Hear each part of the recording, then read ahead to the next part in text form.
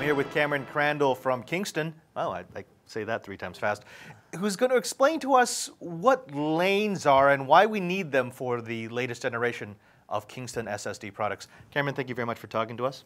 Thank you. Now, we know this because we've seen this on several of our shows. Before you buy, on know-how, we know it's fast, we know it's wonderful, we know we want it, but what do I need to make this work properly in my desktop?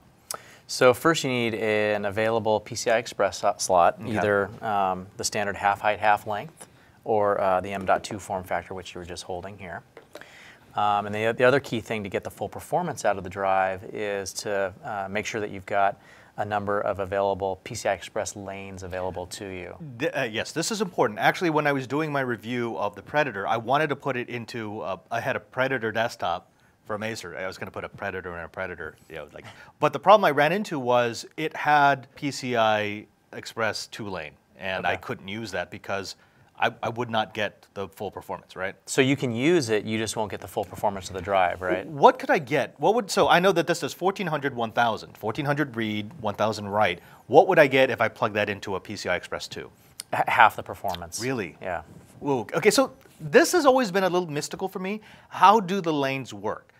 I know more lanes are better, but why are more lanes better? What happens on the inside? Any system that you build, you only get a certain amount of PCI Express lanes available to you. So if you're consuming those lanes with 1, 2, or even 3 video cards, you're consuming a lot of those lanes. So you just want to verify before you install the Predator, if performance is important to you, that you have at least 4 lanes available to you to get the full performance out of the drive. Why is it that some desktops will have a lot of PCI Express slots and some won't? Is that just a cost-saving feature? Is that just a feature set that they decide on, or do you actually have to go through a lot of work to make sure you have, say, 3 PCI Express 16 slots and 2 8 slots and 3 4 slots? What's the limit?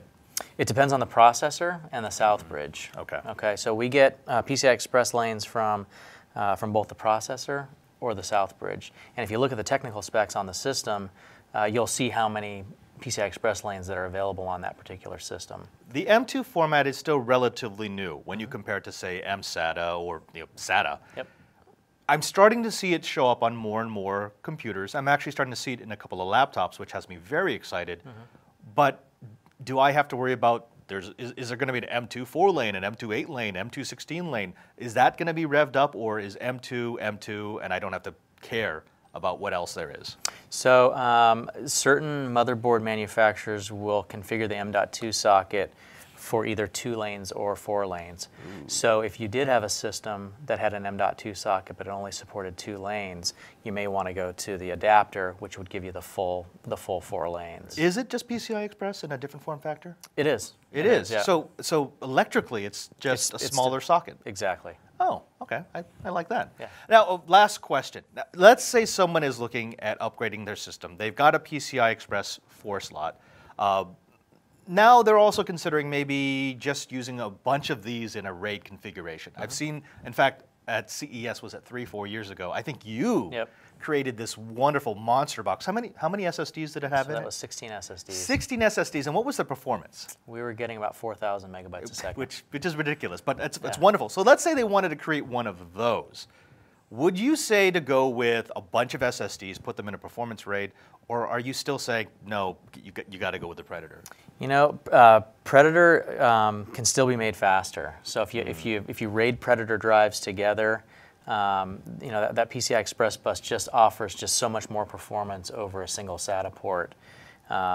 You can still build a faster array with Predator drives than you could with SATA. The advantage you would have with SATA is you're not going to run out of PCI Express lanes, right? So if you have a multi-port SATA controller or RAID controller, you can typically scale out more physical devices where you would run into some sort of a barrier with PCI Express as you ran out of lanes. Yeah. Where else can you go with this? How much faster can you make this particular technology? I mean, we know that we sort of hit the performance limit as far as the old SATA drives are concerned. These are still great, they're still fast. We're going to see these for years and years to come, but they're not going to give us another rev of SATA, that we're stuck with the 550 limit. This seems so much faster, but am I just going to hit the wall again with this in a year or 2 years? So the PCI Express interface is evolving, right? We're at PCI Express Gen 3 now. Gen 4 is being worked on right now. So every time we go to a new generation, we double the bandwidth per lane. So right now, Predator is a Gen 2x4 configuration. We will be coming out with a Gen 3x4 configuration, which will double the performance. So if we're getting 1,400 megabytes a second now out of the drive, we'll be getting nearly 3,000 megabytes per second out of a Gen 3 device. So as the PCI Express interface evolves, it's giving us a fatter pipe to work with for SSD performance. Cameron, thank you very much for talking to us, clearing up some of the mystique over PCI Express connected SSDs. I guess maybe the takeaway could be more gen, more lanes, more better. Yep, exactly.